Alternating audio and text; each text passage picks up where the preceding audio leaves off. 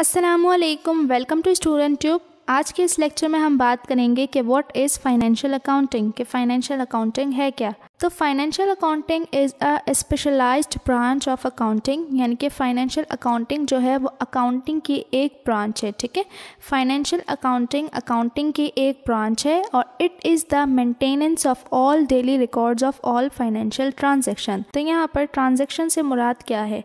Transaction से मुराद है कि जब भी एक से दो अफराद आपस में लेन देन करते हैं तो उससे ट्रांजैक्शन होती है। फॉर एग्जांपल कि आप किसी से मर्चेंडाइज़ ख़रीदते हैं। मर्चेंडाइज़ क्या होती है? मर्चेंडाइज़ वो माल होता है, वो चीज़ होती है जिसका आप बिज़नेस करते हैं। फॉर एग्जांपल आप टॉयज़ का बिज़नेस करते हैं, तो आपने किसी से टॉयज़ ख़रीदे और बदले में आपने उसे कैश दिया, तो ये जो कहलाएगी ये ट्रांजैक्शन कहलाती है। ठीक है, आपने उससे मर्चेंडाइज़ ख़रीदी, बदले में आपने उसे कैश दिया। ठीक है, तो ये एक ट्रांजैक्शन क्रिएट हुई जिसमें आपके पास मर्चेंडाइज़ आ रही हैं और कैश जा रहा है। ठीक है, तो ये कहलाती है ट्रांजैक्शन। तो फाइनेंशियल अकाउंटिंग में यही होता है कि दिन भर की जो भी इस तरह की ट्रांजैक्शंस होती हैं कि कहाँ पर कैश गया, कहाँ से कैश आया, कौन से एक्सपेंसेस हुए, कहाँ से मुनाफा हुआ, तो ये सारी जो चीज़ें हैं वो फाइनेंशियल अकाउंटिंग में रिकॉर्ड की जाती हैं। तो फाइनेंशियल अकाउंटिंग क्या होता है? फाइनेंशियल अकाउंटिंग अकाउंटिंग की एक किस्म है और इसमें दिन भर के रोज़मर्रा के जो भी ट्रांजैक्शंस होती हैं वो रिकॉर्ड की जाती हैं। बहुत ही ज़्यादा सिंपल है।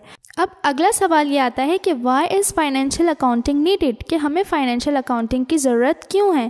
तो अगर हम देखें तो आप अपने आसपास इर्द गिर्द के जितने भी अगर छोटे बिजनेसेस यानी कि दुकानें भी देखें तो वो भी अपने हिसाब से फाइनेंशियल अकाउंटिंग कर रहे होते हैं। उन्होंने किसी प्रोफेशनल को हायर नहीं किया होता, बट उनके पास एक बुक होती है जहाँ पर वो हिसाब किताब रखते हैं इस बात का। ठीक है, फॉर एग्जाम्पल अगर आपके करीब में कोई दुकान है और वो उधार पे चीज़ें देती है तो उसके पास एक बुक होती है जिसमें वो रिकॉर्ड करती है कि लाइक उसने किस किस को उधार पे चीज़ें दी हैं, उसने किस किस से पैसे लेने हैं और क्या क्या उसने जो सामान आया है। लाइक अगर कोई बेकरी है तो उसने इस चीज़ का हिसाब रखा हुआ होता है कि जो जो सामान आया है, जो जो सामान लेना है, जिसने उधार लिया है, उसने वो अपने हिसाब से अनप्रोफेशनल तरीके से रिकॉर्ड रखा हुआ होता है। तो हर कोई फाइनेंशियल अकाउंटिंग यूज़ कर रहा होता है, बट जो प्रोफेशनल लेवल पे अकाउंटिंग होती है वो थोड़ी डिफरेंट होती है।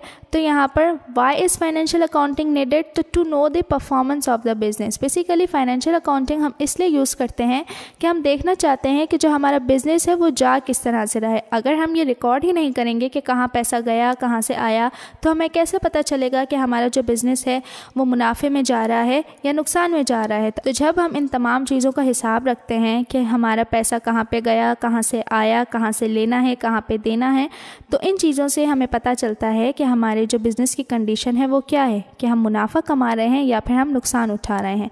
तो फाइनेंशियल अकाउंटिंग बहुत ज़्यादा ज़रूरी होता है क्योंकि जब हम कोई बिज़नेस करते हैं तो हमारा एम यही होता है, हमारा मकसद यही होता है कि हम उससे मुनाफा कमाएं। तो फाइनेंशियल अकाउंटिंग हमें उसमें हेल्प करती है कि हम जान सकें कि हमारा बिज़नेस मुनाफा कमा रहा है या नहीं। अगर मुनाफा कमा रहा है तो अच्छी बात है, उसे और इम्प्रूव किया जाता है, और अगर नुकसान कमा रहा है तो इसके ज़रिए ये देखा जाता है कि हम किस तरह से अपने नुकसान को कम करके इसे मुनाफे की तरफ लेके जा सकते हैं। तो ये था हमारा आज का छोटा सा लेक्चर जिसमें हमने ये बात की कि फ़ाइनेंशियल अकाउंटिंग क्या होती है और इसकी ज़रूरत क्यों है। उम्मीद करती हूँ आपको अच्छे समझ आया होगा। मज़ीद लेक्चर्स के लिए मेरे चैनल को कर दें सब्सक्राइब और साथ ही अपने क्लासमेट्स एंड फ्रेंड्स से शेयर भी ज़रूर करें। मिलते हैं नेक्स्ट वीडियो में, तब तक के लिए अल्लाह हाफ़िज़।